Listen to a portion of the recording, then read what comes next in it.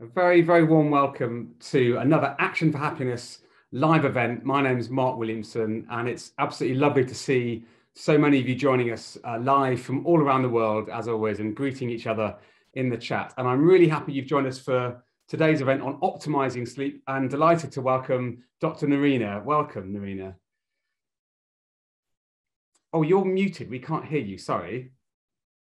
It's a pleasure to be here. Thank you. And I can't wait to start this conversation. We've got so much to cover and so many people keen to learn from your amazing insights on sleep. But just really quickly, for those of you who are new to these events, Nerina and I will have a conversation together covering a whole range of topics with optimizing sleep. And you'll have a chance to get involved with some interactive discussions and activities along the way. And then we'll make sure we've got time for all of you to ask questions. We may not have time to answer all of them, but Nerina will happily turn to some of your questions, and I'm sure you'll have lots. So please do post your own in the Q&A function, and also feel free to vote up anyone else's question that you like the look of.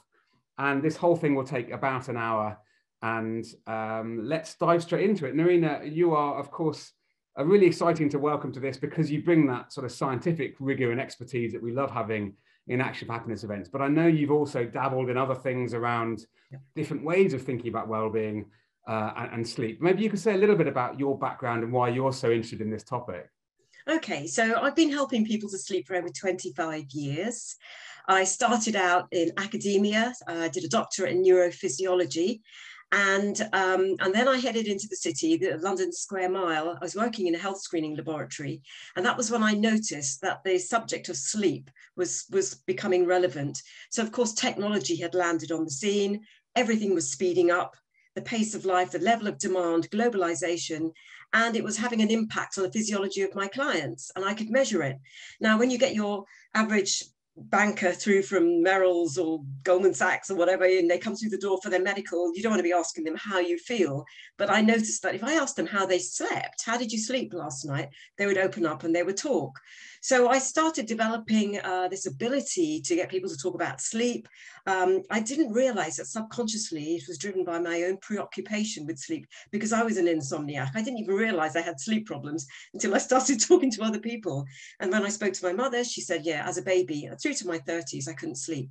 So I worked in health screening. That took me into organizations where I started giving corporate presentations on sleep, ended up working at a psychiatric clinic for 10 years, wrote my first book, Tired But Wired. One shameless plug for that book. That catapulted me into the limelight, ended up doing a bit of TV, radio, wrote another few books. And I've continued, you know, my work takes me into schools. I work with people recovering from cancer. I've done a bit with Premiership footballers, Chelsea Football Club. And as you said, it's not just Western science. There's a bit of traditional Chinese medicine, Ayurveda, it's holistic. Wow, what a fantastic track record. And I'm delighted to hear that not only do you have all the sort of clinical and expert experience, but you also have that sort of personal lived experience, because I know there'll be lots of people in the community this evening that are struggling personally. And so you can share a bit of personal insight there as well. Why don't we start with the basics, Nerina, which is, before we dive into what we can do about it, just remind us why sleep is so important. Yeah, good question, Mark. I mean, there's a reason why nature has designed us to spend a third of our lives sleeping. You know, there's an intelligence in that design. And I have to say, I've solved my sleep problems now. I sleep beautifully a lot of the time. But certainly when we don't sleep well, it can impact on our health on every level, not just physical, but mental, emotional, spiritual, I believe. You know, we wake up feeling uninspired, we lose our creativity, we lose our joie de vivre, happiness, our ability to be happy. So nature has gifted us with this physiology whereby we're meant to sleep to replenish and restore ourselves from the exertions of the day and life. So we wake up with the resilience to do it all over again. And there's an intelligence in that. Yeah, that's really true. And I actually really loved what you said about the question you found got people to open up when you were working with those stress city people. I wonder if we might just turn briefly to our audience and ask them that same question to see how people are, well, why don't you word it? How would you, I mean, I love asking. Yeah, how did you all sleep last night? If there was just one word that you could throw into the chat box, how did you sleep last night? Can you, oh, we've got, I can see them. Oh, pretty good, poorly, dreadful, awful, like a baby, restful, peaceful, not good, on and off, badly, beautifully, fairly early awaken, intermittent, rubbish. I didn't sleep splendidly. So, I mean, already in just those few responses, an amazing mix of different perspectives. Yeah. So we've got our work cut out for us today, haven't we? So given how important this is, well, actually, just to make a quick observation, I wonder if you'd agree with this before we move on. It feels to me that knowing that sleep's important, as you've just reminded us, is really good. But sometimes that can almost add to our sleep problems. If we're someone who's struggling to sleep, being told it's really important you sleep well may not be all that helpful. How do you feel about the kind of almost obsession some people now have with wanting to sleep? I mean, it is an obsession, and I remember those days when I wasn't sleeping well. After a while I became obsessed as well. I'm trying not to look at all this fascinating stuff that's coming into the chat box. There's a lot of 3 a.m 4 a.m wakings as well, so we must talk about that. But I was going to say as a nation, but globally, the sleep industry is worth billions of dollars, billions of pounds. And even though, as I said, nature has designed us intelligently, the fact that the world has been changing for the last decades and everything's speeding up, and it's the way we're responding to the world. On one hand, it's a bit of a paradox, because while we are fascinated, obsessed with sleep, on the other hand, we don't always give it the respect that it needs. So we take slices off our sleep to try and get stuff done. Catch up with life, get through the inbox, catch up on Netflix or whatever. So it's a bit of a contradiction in that sense. Yeah, and I wonder,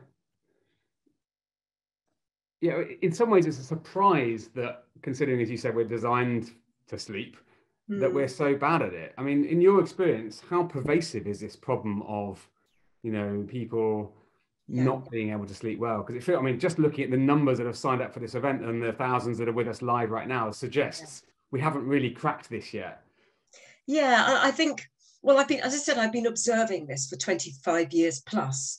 That sleep, and I predicted 2.5 decades ago that we would be going into an insomnia epidemic, and we are.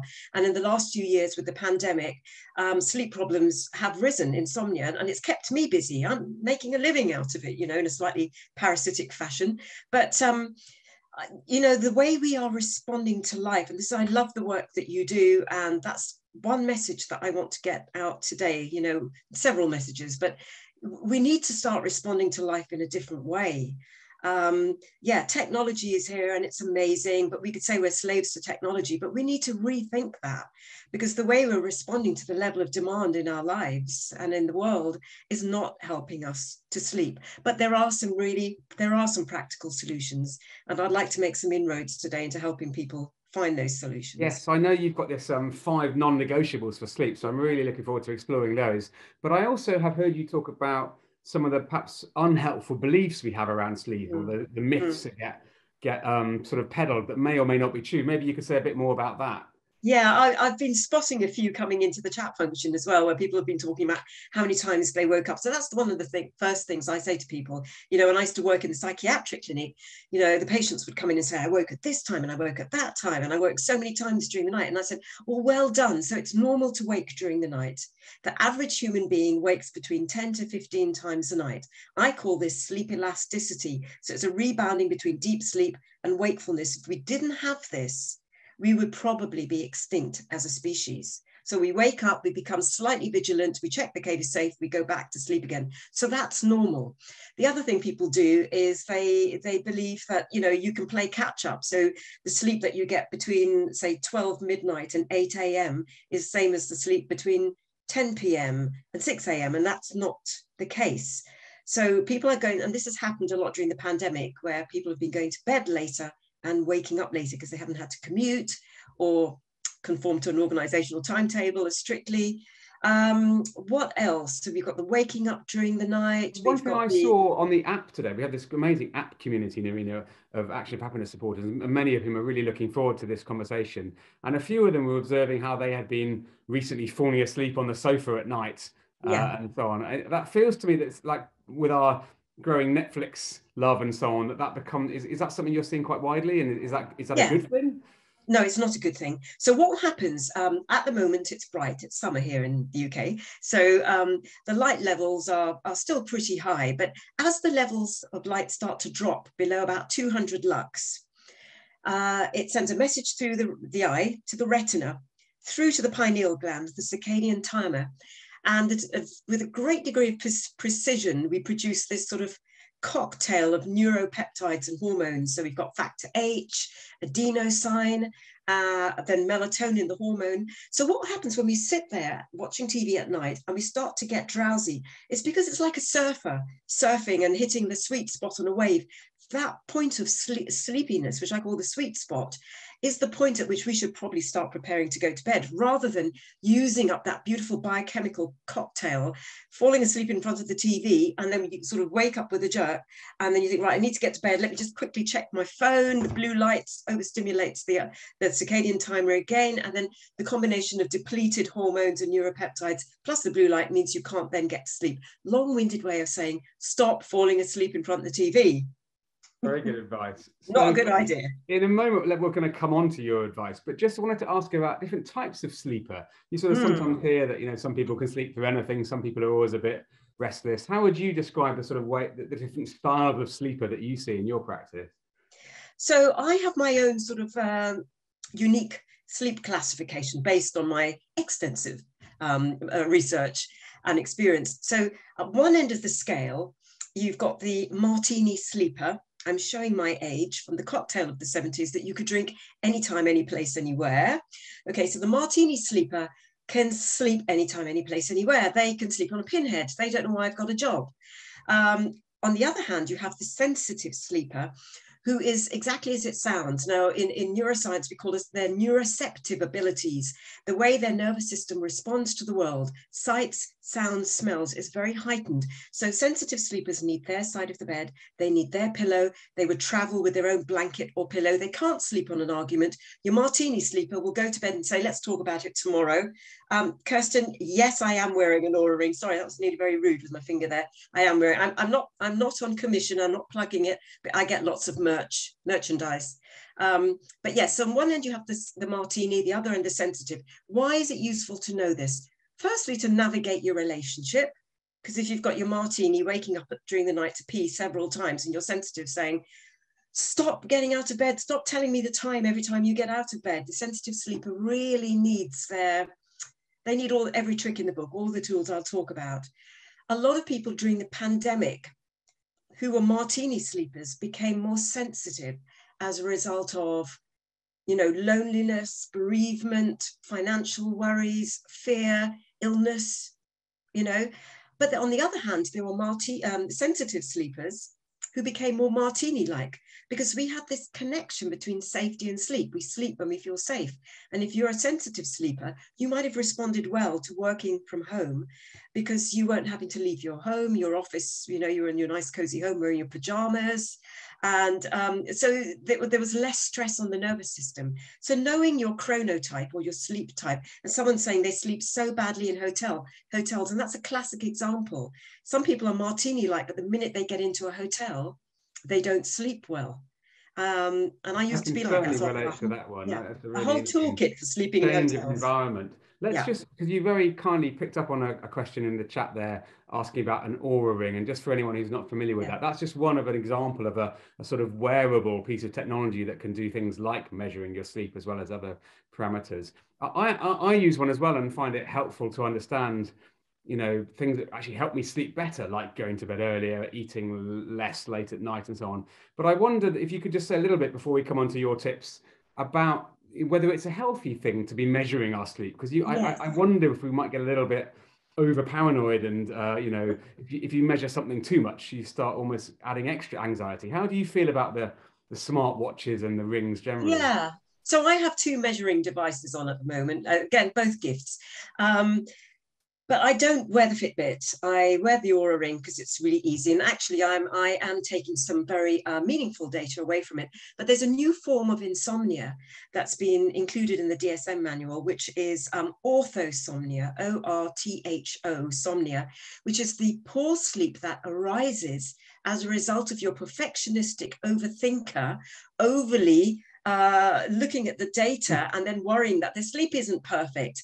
Or the data just not giving the quite the right interpretation. So it says that you've woken so many times during the night. It doesn't say, there, well done, Mark. You woke several times a night. You're normal. You're human. But it can create, you're a human. So for perfectionists, and I wonder how many perfectionists we have in the audience. Okay, are you really, Mark? I wouldn't have thought. Yeah, right. I know you are. So perfectionists will typically have tightness in neck and shoulders. They grind their teeth at night. They might go to bed wearing a mouth guard. It's really attractive. They go to bed in a state of have to do, must do. It's orthosomnia, Alicia. O-R-T-H-O, somnia, orthosomnia. So it's a poor sleep created by the overmeasurement. Now, take it with a smallish pinch of salt, the data. I wake up in the morning, I think, how am I feeling? How much did I train yesterday? How restorative did my sleep feel? Then I might look at the data and I go, oh, that's interesting. It's saying I need more recovery. And that actually bears out how I'm feeling at the moment. So tune in first before you tune in. It's like using technology to complement our natural instinct rather than to make us more paranoid. So let's come on to some of your fantastic sleep tips. I think I've heard you calling them non-negotiables, and you've got 5 of them. Is that right? Where do we start? What's number 1, Nerina? Okay, well, can I just set them up first? Can we set them up? Because everyone's going to go, oh gosh, yes, we've heard that old hat again, right? So I have an extensive toolkit which includes things like meditation, breath work, all sorts of tree hugging is in there as well. But the 5 non-negotiables are the 5 things that I recommend all of my clients do for at least 10 to 14 days before they go any deeper, working any deeper with their sleep problems. These are 5 things. Now, the reason they work is because they reset the nervous system. So where you live in your nervous system will have a direct impact on how you sleep. The reason I'm doing this is the autonomic nervous system controls every physiological system in the body. It's divided into 2 branches. You've got the sympathetic nervous system, which is fight or flight, trauma, stress, adrenaline, cortisol, caffeine, dopamine hits from your phone can't slow down. A lot of people here were talking about restlessness. That's an indication of an overactive sympathetic nervous system. If you're measuring your sleep and your heart rate variability is very low, that's probably because your sympathetic is too active. Right, the other part of the nervous system is parasympathetic: rest, repair, recovery, digestion, sexual function, immune function, deep sleep. This is where you want to be living in order to thrive. This is surviving. The 5 non-negotiables reset the nervous system from surviving into thriving after 10 to 14 days, even when I work with severe cases of insomnia in the psychiatric clinic. Most of them. Okay, right, so here they are. Long setup, but it's important. Number 1, eat breakfast within 30 to 45 minutes of rising. If when you wake up, your nervous system is nervous. So when you wake up, if you're thinking, must do this, should do this, have to do this, then I've got my inbox and I've got the kids to school, then I've got this and I've got this, eat, eat, eat, don't fast. That's the first one, and include a source of protein in that breakfast as well. The second thing is don't use caffeine as a substitute for food. Eat first and then have your cup of tea or coffee. You know, if you don't have any sleep problems, by the way, you don't have to be that strict about these things, but this is really for the sensitive sleeper. So don't use caffeine as a substitute for food. Eat first, then you can have a cup of coffee or tea. Ideally, no caffeine after 3 o'clock in the afternoon. Third non-negotiable, aim to drink about 2 to 3 liters of water a day. Preferably some of that alkalized, which you can ask me about in a minute, but 2 to 3 liters of water, hydrate the brain, your sleep biochemistry will work more optimally. And a number of people who talked about menopausal symptoms, perimenopause, restlessness, hydration will make a massive difference. Okay, 2 to 3 liters of water. Number 4, get to bed earlier for at least 4 nights a week. So you don't have to be passed out at 9 p.m., but ideally in bed around 10:30. We've got Aisha saying something and I really want to address it, but I'll come back to it. Get into bed around 10. You can be reading a book, preferably a book, you know, these are books, old-fashioned book, meditating, journaling, but not on your devices. And then preparing to take your lights off between 10:30. Number 5, cultivate a healthier relationship with these adorable devices. Get them out the bedroom, have an electronic sundown about 60 to 90 minutes before you get into bed. You know, just put them on silent, put them in another room. Don't have them in your bedroom. Get an old-fashioned clock. You can still get those on Amazon. I've got one for about £8. And this is, I'm going to give another tip. This is a huge tip, Mark. Stop checking the time during the night. Stop checking the time. The single biggest disruption to getting back to sleep, which we have established is totally normal, but people don't get back to sleep because what do? They look at the time. They do a subtraction. They then do a risk assessment. And they then catastrophize about how awful their lives are and how bad they're going to feel the next day, particularly if they're a tooth-grinding, perfectionistic overthinker, you know? Can we go back to yeah? Well, I'd love to come to Ashley's point, but I think you've just shared such a lot of wisdom in such an efficient and compact way, and I just want to sort of replay that to make sure I've taken it in really, because it's so powerful. So eating early, especially with a source of protein, gets you off to a calmer start. Trying to avoid using caffeine as a food substitute, so not too much caffeine, and also not as a replacement for a meal. Being well hydrated, and you said about that's not just water, but potentially water with some electrolytes or some salts or something in it as well.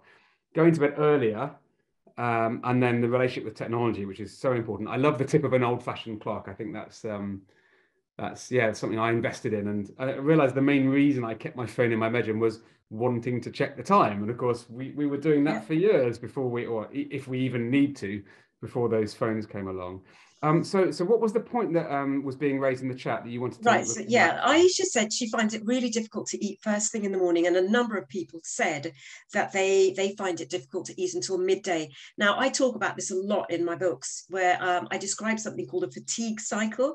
So if you are not eating breakfast in the morning, but you're waking up with anxiety, it's a sign that you're living in your sympathetic nervous system. So basically you're running your body and your brain on cortisol and adrenaline, and you're going to want coffee. You're going to want caffeine, which is a similar molecular structure to adrenaline, actually. It's a similar sort of stimulant effect. But people who don't eat breakfast and wake with anxiety tend to feel sick. If you think about yourself as a child about to do an exam or a race, the last thing you'll think about is wanting to eat, because you've got anxiety in your stomach and it's clenching. So what you need to do is break the cycle, because here's a very oversimplified physiological connection. People who don't eat breakfast and wake up with anxiety produce less melatonin. Let me say that another way. If you wake up with anxiety and you start eating breakfast, breaking the fast, you will produce more melatonin. You will sleep better.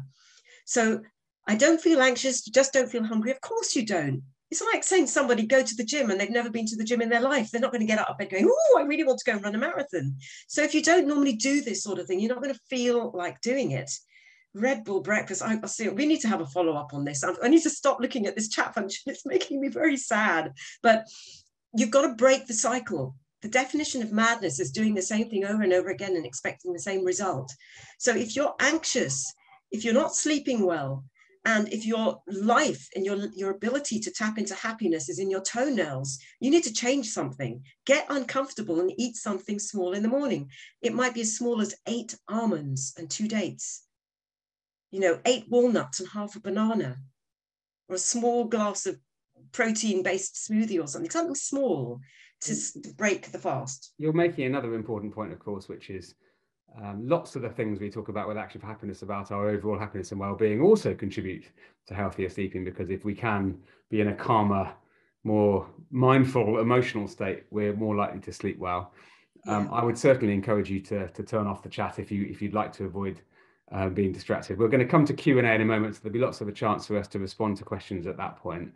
But just one of the things you said that I think many of us will be interested to learn more about, which is this idea of going back to sleep. So you've already reminded us really helpfully that we naturally wake up a lot in the night. I've seen people referring to something I struggle with, which is needing the loo in the night, needing to go pee. People saying that, they might have checked their clock, like you said, we shouldn't. What are your tips for, if you do wake up in the night, just to sort of be able to get back to sleep again? Well, let's do something experiential. So let's recap on that. You wake up during the night. Number 1, know it's normal. Number 2, don't look at the time. And don't touch your phone because it'll be in another room. Okay, so know it's normal. You want to pee, go and pee. Don't lie there thinking, oh God, I want to pee. It's normal. Go and pee. Just don't make a song and dance about it.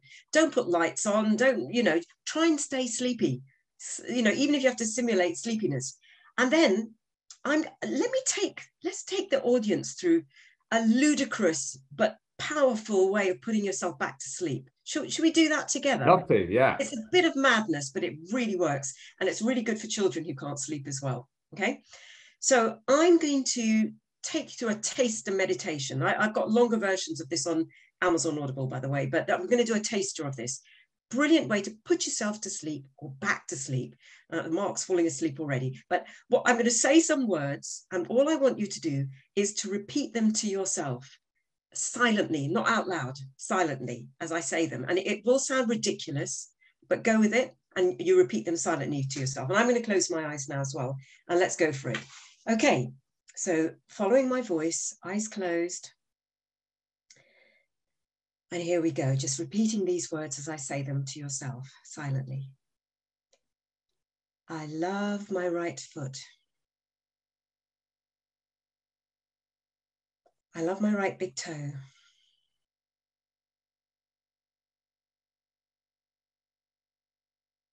I love all the toes of my right foot.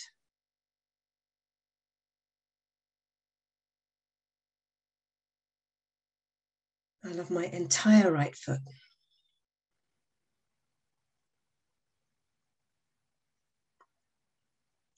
I love my right shin. I love my right calf muscles.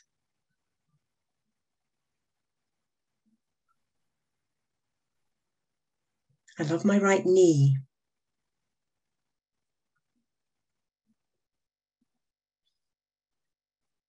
I love my right thigh. Okay, can we open our eyes and come back now? Now, can you see what I've done there? It's, you simply bore yourself to sleep, okay? You work your way, someone just nodded off. You work your way up. You could start on your left leg if you like, your left foot, but it's either the right or the left. Now, let me just explain the intelligence in this particular meditation. We're starting with the extremities because when you wake up during the night, the first thing that we do is we go straight up into the head and we start thinking. The minute you start saying, I love my foot, whichever, you bring the attention down to the lower extremities, it starts to bring you back into your body. So it's quite embodying. Thank you, Becky. It's brilliant. It's a very embodying experience to do that. The second thing that I've done that there deliberately is, yes, it is based on yoga nidra. It is based on a body scan or progressive muscle relaxation.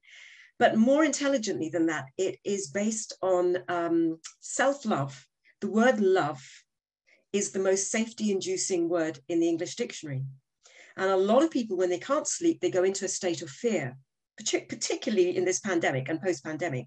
So we use the word love, even if we're not feeling loving towards ourselves. And we're thinking that mad woman that love meditation. I'm just going to say it. Now, what will happen is you will start to fall asleep and it'll become nonsensical. I did this afternoon, actually. I went for a swim down the river with some of my mates, and then I came back and I had a shower, did a bit of work, and then had a nap at 3 o'clock. For 20 minutes, I started this. I went from my toe to my nose in seconds. That's because I was dropping down into my nap. So it's a lovely one to use in a power nap. As soon as you fall asleep, this is really important. As soon as you start falling asleep, you might wake up with a jolt thinking, oh, I fell asleep. I'm awake again. Go back to your starting point. I love my right foot. There we go. That's it. It's a form of self-hypnosis.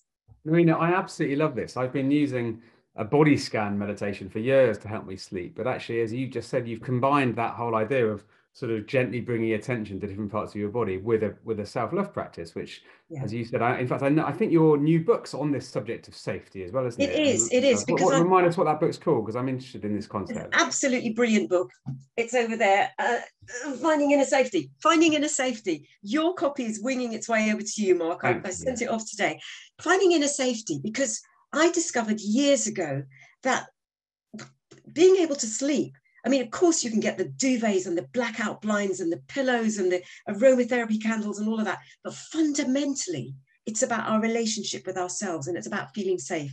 And it's about living in the right part of your nervous system where you can feel happy, where you can find joy, you can thrive. And if we don't feel safe, we don't sleep. So 25 years ago, I wanted to write Finding Inner Safety, but the publishers weren't commissioning it because they're like, what will people think about safety? And then, of course, we go into the pandemic and everyone's going, I don't feel safe. So the book got commissioned, which was brilliant, you know. So Finding Inner Safety. which is about all of this, really. Well, I really love that experiential thing, and maybe we could bring in another meditation of yours a bit later in our time together today. But another thing that's been on my mind is what we can do during our waking hours, as well as, you know, the sort of mindfulness around our caffeine and our technology use and so on, to help us sort of stay calm. Because it feels to me that along the lines of lots of our action happiness practices, if we can stay more in that mindful, calm awareness during our day, we're probably also going to have less, or we don't need as much wind down time maybe at the end of the day. How do you sort of stay calm when you're doing a big event like this, for example? What are your techniques to stay calm in the day as well? Okay. Well, I've had a model day today, so I don't want you to listen to me and think, God, you're so perfect. Yeah, today's been a model day. I woke up and I just sat up and I meditated straight away. I practiced transcendental meditation, so I did 20 odd minutes of meditation, and then fed the animals. Sounds like I live on a farm, but I've got 2 animals, a dog and a cat. So, and then I had a small breakfast, my small first breakfast, took the dog out for a run walk, 25 minutes or so, came back, had another breakfast, which was the bigger breakfast, threw myself into some emails, got up every 30, 45 minutes. At my age, I need to roll around a lot to be fit to sit and to do the climbing and stuff that I like doing. Went for a swim down the river with some mates at about 11:45, 15 minutes in cold water, came out of it feeling slightly euphoric. It's not that cold at the moment. So, and then what else did I do? A bit more work, post office, chores, bit more work, napping, bit more exercise, another 10-minute dog walk. I oscillate. I build recovery into my day. So I'm not relentlessly sitting at a laptop, you know, so I try and factor, I've done a TED talk on this, Come to Work and Rest, it's called, Come to Work and Rest, but our energy runs on 60 to 90-minute cycles. You know, people run their energy in such a kind of relentlessly linear fashion. We're built to recover energy. We're meant to recover every 60 to 90 minutes. So every 60 to 90 minutes, I do something that helps me recover. You know, whether it's laugh, have a chat with a friend, hug someone who wants to be hugged, groom the dog. Lovely. These are all great actions for happiness. Nerina, I want to give lots of time in this event for the questions, because I know lots of people have got you know, things they really want us to address. One of the topics that I've already seen come up both in the Q&A and on the chat, and I know is on people's minds, is about the menopause and how that, well, both generally responses to the menopause for our well-being, but also particularly in terms of sleep disruption and good sleep. How would you like to sort of take us through your insights on sleep and menopause? Yeah, the menopause is a time where women, you know, changing levels of estrogen, progesterone, testosterone, they start to fluctuate, and the body then can develop the predisposition to become oversensitive. We start running on adrenaline and cortisol. So some women might, you know, wisely get their hormone levels checked, and they might opt to take hormone replacement therapy or body identical hormones or something like that. But there are also a number of holistic lifestyle practices. I mean, the menopause and perimenopause is the time to practice radical self-care, radical, ruthless self-care, because it's the time when that nervous system can really get out of balance. So looking after yourself, getting good nutrition, and that breakfast thing, by the way, that becomes even more important. So if you're perimenopausal or menopausal, don't practice intermittent fasting, particularly if you're putting weight on around the middle. So you want to be getting that breakfast in the morning. Somebody asked, what was my small breakfast this morning? My small breakfast was a boiled egg and a small piece of cheese. Yeah, that was my tiny breakfast. But you know, I'm a good eater. I can eat quite a lot as a small breakfast. And then the second breakfast was smoked salmon, cream cheese, and a piece of bread. You know, and lunch was Greek yogurt and stuff like that. So I sort of play with it. But I'm noticing a lot of kind of protein and healthy fat in those meals. Yeah, nothing low fat. Don't do low fat. We need protein, we need fat, we need carbohydrates as well. So don't go on keto as well if you're in the menopause. And again, in the menopause, get support. typically the menopause is it can be the sandwich years for a lot of people. The children, the teenagers are growing up and becoming horrible. The parents are growing down and becoming horrible. And then you've got the changing landscape of your hormones as well. So this is the time to reach out for friendship, to reach out for professional help if your anxiety and depression, if that's starting to hit. I mean, all of the things that I talk about in my toolkit become even more important. Relaxation techniques, breathing techniques, getting out into nature, practicing gratitude, practicing meditation. All of this will help with the menopause. Well, that's already answered one of the questions that was top of the list from Anne, I think it was. So please do, if you haven't already posted a question you'd like to ask, please add it to the Q&A. And if you see another one you'd love to see answered, please vote, because I'm going to look at the ones that get the most upvotes. And on that note, George has asked, what's your opinion on sleep supplements, such as CBD oil or magnesium, amino acids, etc.? Where are you at with what works and what doesn't? Yeah, I'm a great believer. I pop a magnesium, 200 milligrams, 300 milligrams of magnesium citrate before I turn my bedside light out. And it really helps with restless leg syndrome. It really helps if you're doing a lot of training, doing a lot of exercise, good for menopause as well. So I love the magnesium. I love CBD products as well, the good CBD oil products for sleep. Again, I get sent lots of merchandise, and I've got quite a few products that I've trialed, and they're pretty good. I would say, though, magnesium is a good one to have every night. Don't get over-reliant on some of the CBD products, because they can stop. Like a lot of things, you develop a kind of tolerance after a while, but magnesium is certainly a really good one. And somebody mentioned grounding in nature. I'm going to go you mentioned this yesterday in our preparation talk. I'm going to go for a walk with my dog after this, just 20 minutes. I've been known to go to the field and walk barefoot, 20 minutes barefoot, and grounding. There's so much research behind getting barefoot onto the soil, particularly wet grass. We've just had some rain here in the UK. So it's a perfect way to ground after being in front of the lights and the technology. Yeah, have I answered the question there? Yeah, you have answered the question. Yeah. Thank you. Liam's said, not a question, but just a big thank you to you both. Gratitude, gratitude, gratitude. And let's maybe come back to that topic of gratitude in a moment, but just wanted to share that. Cheryl is asking an interesting question. We've seen quite a lot, I think, in the media recently about the power of napping.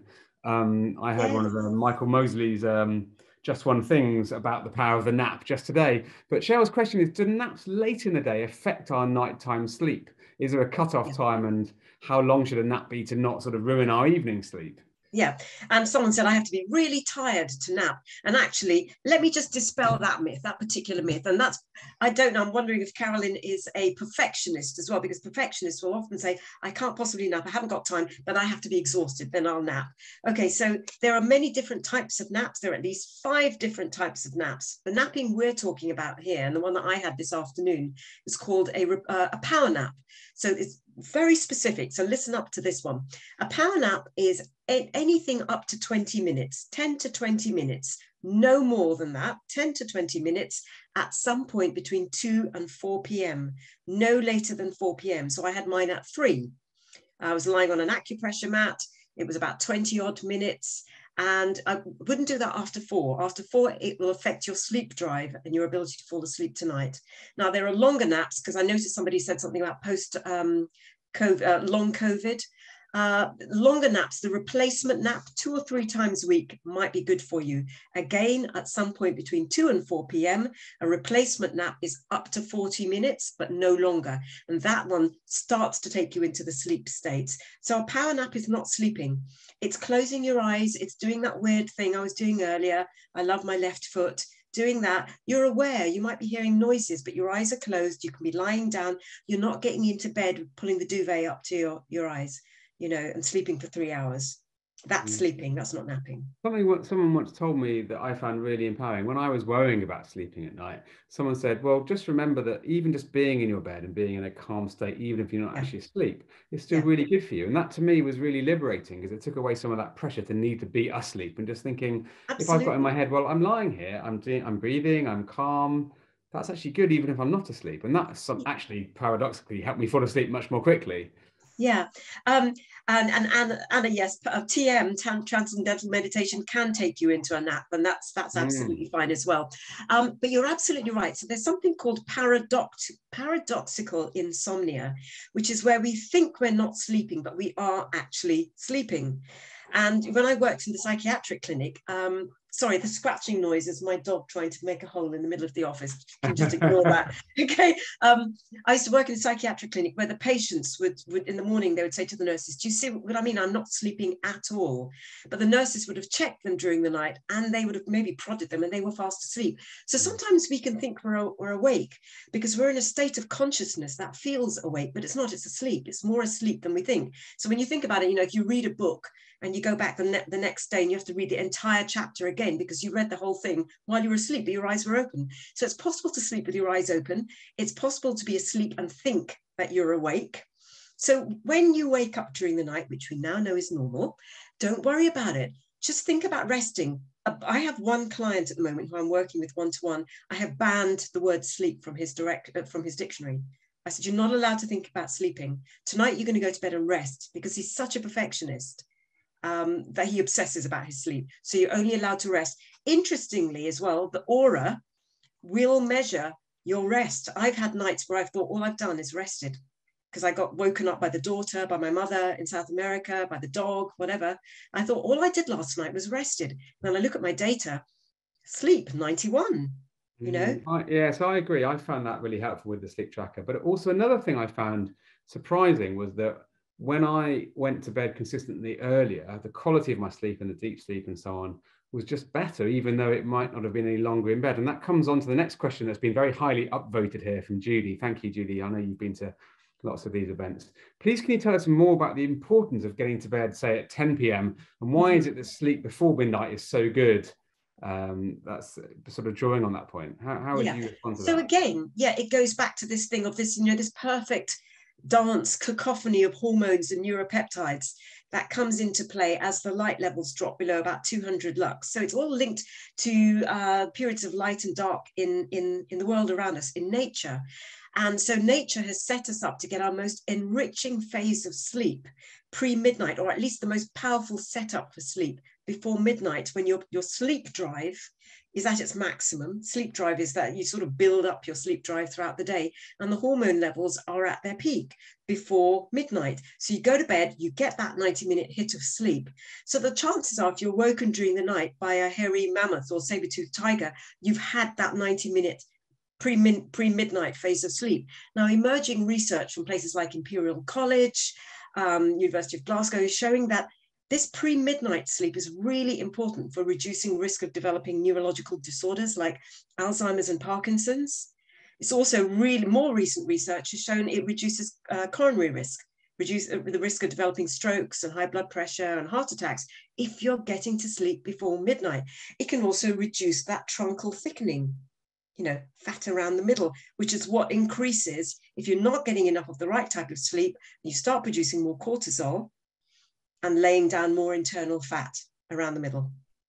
So that sort of links nicely to, well, actually another part of Judy's question, and also a question from Maya about routines. So the follow-on to Judy was, do you have any good ideas for a night routine, especially if you're trying to get to bed at, let's say, 10 o'clock? And Maya's made the point about how do you stick to a good bedtime when you, maybe especially if you feel the need to make the most of your evening after work. She says she suddenly gets a bunch of energy sometimes at 10 p.m. and wants to stay up. So what about routines? Yeah, and I mean that energy, you can get a little energy peak, you know. When I'm writing books and I'm on a deadline, I'll sometimes surf that rise in mental energy, and I'll stay up and write, and I'll go to bed later, or I'll wake up at 3 in the morning and I'll do a bit of writing there. So we can play around with the peaks and troughs of our energy. I would say that the first thing, and I really hear that point about, you know, you're working long hours, you've got a young family, and you've got them to bed, and you just want a life for yourself, and you want to stay up. But just look at the data. When I say data, I mean, look at what's happening in your life. How are you feeling when you wake up in the morning? What are your energy levels like? Are you living your best life? Are you thriving? Are you feeling happy? Have you got the energy to do the things that you really want to do, to exercise, to have that social life? Whatever it is. And if you're not, then maybe you do need to sacrifice some things, at least 80% of the time, an 80-20 rule, which means, you know, sometimes I'm watching something on catch up, and I think, I really want to watch this next episode.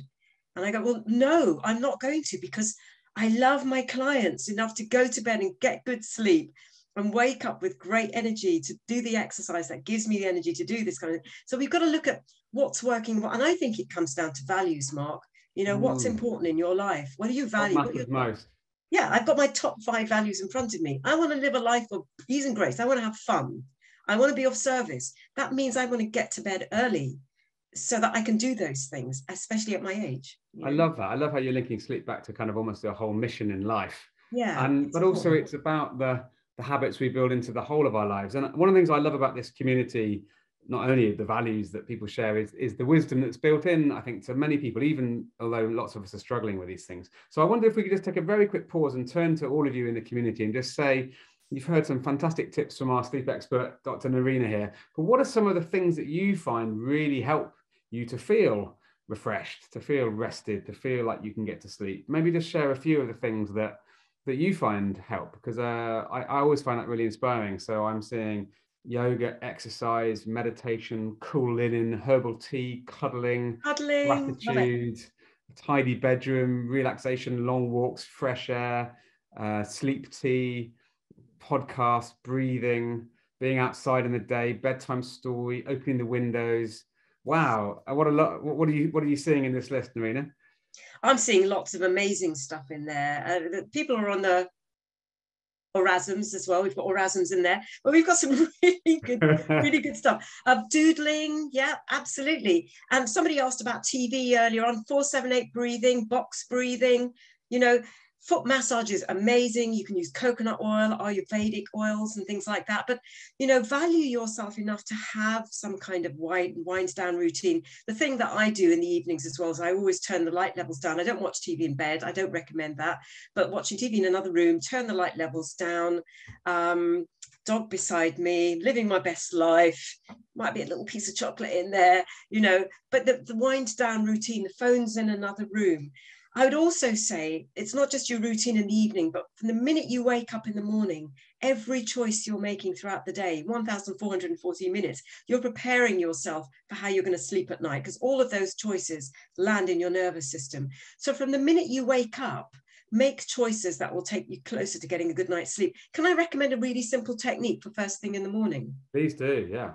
Okay, you wake up first thing in the morning and you're thinking, okay, what shall I do? Should I be journaling? Should I do the gratitude thing? Should I be doing TM? Should I be doing headstands? What should I do? Keep it simple. When you wake up, don't look at your phone first thing. Don't look at your phone. Keep your eyes closed and follow 3 exhalations, not 3 breaths, 3 exhalations. 3. So you breathe in, you breathe out, you follow that breath, and you use the word out to follow the breath. You breathe in, you breathe in, another out. And you listen to the speed of your thoughts. Listen to what your mind is telling you. And listen to whether you actually need to take a deeper breath. And listen to whether those anxiety levels are saying, right, actually, I'm not going to have that coffee. I'm not going to go straight into my inbox. I'm actually going to eat breakfast this morning, or I'm going to go for a 10-minute walk first before I start my day. But start your day from inside out rather than outside in. Oh, I love that. That's very powerful. It's good, isn't it? Someone should write a book about that. I have. Yeah, indeed. Can I just come to a really important point that Andy's raising here? Because of course, some of these things are really within our control, but many people are dealing with life challenges that are outside their control in some cases. Yeah, and so Andy's question is about, well, how can you sleep when you're dealing with chronic pain, which is disturbing your sleep due to a lack of comfort? And so there are people obviously dealing with severe illness, chronic pain, and so on. So can you share some tips for what to do when you are just in pain but trying to sleep? Yeah, so things like breath work, because I've done a lot of work around this, women recovering from breast cancer and that sort of thing. So following your breath, practicing some form of meditation, keeping a gratitude journal before you go to bed. The mind, the emotional brain and the pain center are they're at the same place. It's the same location. So if your emotions are raging and you're not feeling happy, you're going to feel more pain. You know, if you bang your toe on the way out of your office, it's going to hurt more than if you bang your toe on the first day of holiday. You're in a Caribbean island in a nice swanky hotel or something. You know, you feel more pain when you're stressed. So manage your stress levels. Do as much as you can to feel safe, to calm yourself, so that the pain isn't as bad. I'd also recommend, on a practical note, things like Epsom salt baths, which are really good for sleep as well, but also good for pain management and for calming the nervous system. So steep a bath of water, put 2 cupfuls of bicarbonate of soda or Epsom salts, soak in it for 20 minutes or so. And that can be very good for pain relief. I also use an acupressure mat, which, you know, because I do quite a bit of sport and climbing, if I pull a muscle or something like that, lying with bare skin on the acupressure mat in the bed can really help to stimulate those pain relieving pathways. So that can really help as well. EFT tapping, brilliant. Acupuncture, traditional Chinese medicine, homeopathy. Investigate. Yeah, it's been lovely to see all those suggestions in the chat, and I know that you've experimented with a range of things. I wanted to combine together 3 last questions, and then I've got something I'd love us to do before we wrap up together. But these last 3 all relate to that point about waking in the night. So Yukta, first of all, says they tend to wake up in the middle of the night and then can't fall asleep. We've talked a little bit about that. Marie has talked about is there something that they might do when they can't sleep? Is it useful to get up if you can't sleep, or to read, or to stop and have a cup of chamomile tea? But then Ruth's raised the point, which is my particular bugbear. I wake up needing the loo at least once a night, often many more times than once. And Ruth just said, any advice on reducing loo visits? So I think all of these fit under this theme of when we're getting woken in the night for whatever reason, what can we do to reduce that or respond as wisely to it as we can? Yeah, and so nocturnal enuresis, the peeing during the night, is normal. It's normal to go to the loo. So the first thing is not to be anxious about it. And as I've said, adult nappy, Clifford, really. Sorry. So not checking the time and all that the stuff I've said, and trying to stay restful, and then coming back and using the exercise to put yourself back to sleep. But, you know, I've talked about hydration as one of my non-negotiables. So what you don't want to now do after this session is go and drink 2 to 3 liters of water. I know it sounds obvious, but don't just build up to drinking, increasing your hydration levels over a period of time, and then your bladder will develop strength so that your retention is better, you know. But don't worry, if you have to get up and go to the loo, do it. Now, if you're waking up during the night and it's happening repeatedly over a period of time, there's some value sometimes in getting up and getting yourself a chamomile tea, or going and reading a book, or even getting a cracker or something like that, with some butter or something, and then resetting your sleep cycle again. And again, not checking the time, coming back to bed again, using the breathing, but try not to get into the habit of always getting up to read a book, because then you start to bed in that habit. And maybe actually they could try that fantastic technique of loving the foot and the shin. Exactly. But actually, I mean, I'm sure I speak on behalf of lots of us here who really benefited from that very practical example. I know you've got a range of meditation, so I wondered in our last few minutes together whether you might share another little mini meditation that we could try, Nerina. I think you talked about gratitude and other things. What comes to mind for you? Yeah, I mean, this is another one that I use, is a gratitude meditation. You know, the pandemic has brought sadness and loneliness and loss for many of us, myself included. And there were times when I would wake up worrying about my mother or my daughter or whatever. And my mother would say to me, she lived in South America, don't worry about me, pray for me. And gratitude is a form of prayer. So it's a beautiful technique. Is before you go to bed, you know, if you don't want to journal, just think about your day, go backwards through your day, and just think about every little thing that's happened in your day that you could be grateful for. And just in your mind, just say thank you. And sometimes another form of gratitude is get into bed and love your bed. So I enter bed and I sometimes go, oh, I just love my bed. And I just hug my pillow and I just move around and make some sighing noises. And it might sound odd, but really it's just saying thank you for this safe space that I'm in, given that some of the world is not entirely safe at the moment, and we have this. So Sam would call this meditating in the chat, which I rather like. Yes, I've heard this called meditation as well. Moving around, meditation, sighing. Sighing is an amazing, if you ever listen to your animals, my dog does it. She sighs. She actually says, she goes, foof. She goes, like that. And it switches on the parasympathetic nervous system when you sigh, and making your sigh as long as possible. Now, when you wake up during the night, go back into that gratitude space again. Who are you grateful for? If you're worrying about someone who's thousands of miles away, imagine sending them love. Imagine hugging them. Imagine hugging your grumpy, obnoxious teenager. Imagine saying, I love you so much. I love you so much. It works like magic. You'd be surprised. It works with my. I'm getting a really heartwarming feeling hearing this, and it's a lovely way to close. So on that theme of gratitude, I wanted to express huge gratitude, first of all, to the audience for being here and for participating, and for everyone who made a small donation to Action for Happiness as part of being part of this event and this community and helping us put these on. But particularly gratitude to you, Dr. Nerina. It's been really insightful. And as Anna has just put in the chat, she says, I thought this would be the same old tips that I've heard a million times before, but it's been so refreshing and useful. And I completely agree with that. Thank you, Anna. And Nerina, thank you for your time. And what we're going to do tomorrow, people have been asking, can they see this again? So we're going to share with everyone who signed up for this event a video of this conversation and also links to your fantastic books and website. So we'll be helping to, I hope, spread the word about some of your wisdom, much of which is very freely available online. But I wanted to hand back to you and say, is there any final sort of thoughts you'd like to leave us with? Well, I feel incredibly grateful for this session. And I just want to say to everyone, allow yourself to be happy, because we're living in a world at the moment where we can feel so much guilt and shame about it when there are people who aren't so happy at the moment. But I think let's start a different contagion, because when we are happy, we put ourselves in a better place to go out and be kind to other people, make other people laugh. And it's catching, it's contagious. And I think we need that in the world at the moment, because it's been a tough few years. So let's tell ourselves we deserve to be happy. Very well said. What a perfect note to end on. Nerina, thank you so much. Keep up the inspiring work and look forward to carrying on the conversation. Thank you so much, Mark. It's been such a privilege to be here today. Thank you. Sleep well. I will. Thank you. Sleep well, everyone. Thank you very much.